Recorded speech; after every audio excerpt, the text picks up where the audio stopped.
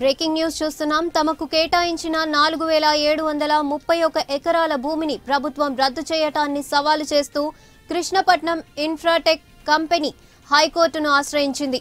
పిటిషన్ని విచారణకు స్వీకరించిన హైకోర్టు వారం రోజుల పాటు యథాతథ స్థితిని కొనసాగించాలని మధ్యంతర ఉత్తర్వులను జారీ చేస్తూ విచారణను ఈ నెల 29కి వాయిదా వేసింది.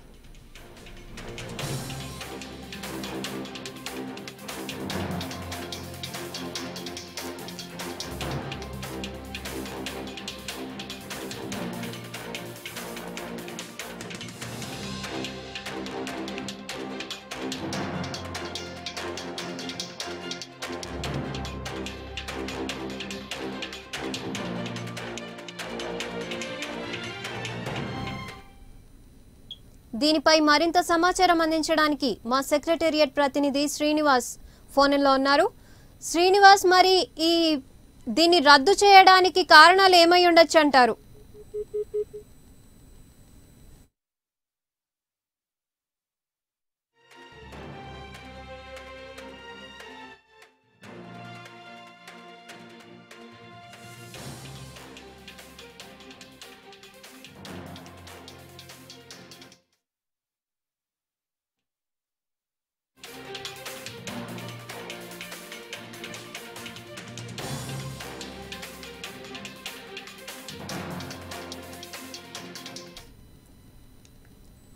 తమకు కేటాయించిన 4731 ఎకరాల భూమిని ప్రభుత్వం రద్దు చేయటాన్ని సవాల్ చేస్తూ కృష్ణపట్నం ఇన్ఫ్రాటెక్ కంపెనీ హైకోర్టును ఆశ్రయించింది.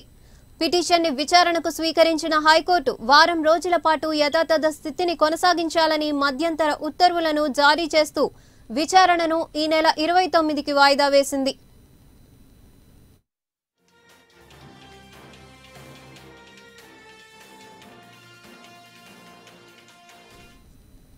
దీనిపై మరింత సమాచారం అందించడానికి మా సెక్రటేరియట్ ప్రతినిధి శ్రీనివాస్ ఫోన్లో ఉన్నారు.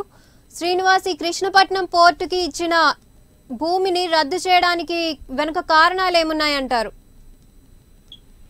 మొత్తం మీద కృష్ణపట్నం ఇన్ఫ్రాస్ట్రక్చర్ ప్రైవేట్ లిమిటెడ్ కి సంబంధించినటువంటి భూమిని 4731 ఎకరాల భూమిని రాష్ట్ర ప్రభుత్వం ఇచ్చినటువంటి భూమిని రద్దు చేస్తూ నిర్ణయం తీసుకుంది. అయితే ఇది ఏదైతే కేవీపీఎల్ సంబంధించినటువంటి సంస్థ భూమిని ఏ లక్ష్యంతో అయితే తీసుకుందో దానికి సంబంధించినటువంటి డెవలప్మెంట్ లో ఏ మాత్రం కూడా చేయకపోవడంతో పాటు రాష్ట్ర ప్రభుత్వానికి ఏ రకమైనటువంటి ఒప్పందం తీసుకుని ఆ రకమైనటువంటి భూమిని తీసుకుందో దాన్ని ఏ మాత్రం డెవలప్ చేయకోకుండా అలానే నిరుపయోగంగా ఉంచడం జరిగింది. అయితే ఇప్పటికే దాన్ని కొన్ని రకాల బ్యాంకుల్లో పెట్టుకొని కూడా 100 కోట్ల రూపాయల దానికి సంబంధించినటువంటి దాని నుంచి కూడా ఆ సంస్థ ఇప్పటికే రుణాలు తీసుకున్నట్టు తెలిసిన నేపథ్యంలోనే రాష్ట్ర ప్రభుత్వం ఈ రకమైన చర్యలు తీసుకుంది. రాష్ట్ర ప్రభుత్వం చేసుకున్నటువంటి ఒప్పందంలో భాగంగా తీసుకున్నది ఏదైతే ఉందో ఆ భూములకు సంబంధించినటువంటి దాంట్లో ఏ మాత్రం డెవలప్మెంట్ చేయలేదనే కారణంతో రాష్ట్ర ప్రభుత్వం ఈ రకంగా రద్దు చేసింది. అయితే ఈ భూములకు సంబంధించినటువంటి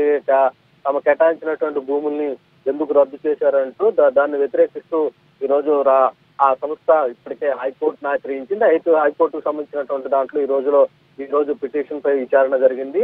అయితే ఇప్పుడు ఈ నెల 29వ తారీఖు వరకు కేసును వాయిదా వేసింది. అయితే అప్పటి వరకు కూడా ఈ తీర్పు వెలువరించేంత వరకు సంబంధించి దానికి ప్రస్తుతం ఉన్నటువంటి యథాతథ స్థితిని కొనసాగించాలి కానీ రాష్ట్ర ప్రభుత్వం దీనిపై ఎలాంటి ముందడుగు వేద్దని చెప్పేసి హైకోర్టు సూచించింది. థాంక్యూ శ్రీనివాస్.